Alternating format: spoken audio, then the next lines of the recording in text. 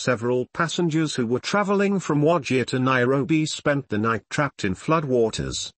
This is after a bus they were traveling in was swept by floodwaters at Tilan area on Garissa Moini Road, at 2 am on Tuesday.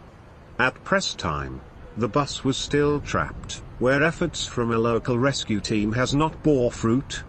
The incident follows a notice from the Kenya National Highways Authority, KENHA, informing the public of closure of Nairobi, Garissa, A3, road due to flooding at Marora area between Madogo and Tana River Bridge. KENHA said the flooding was as a result of rising water from Tana River.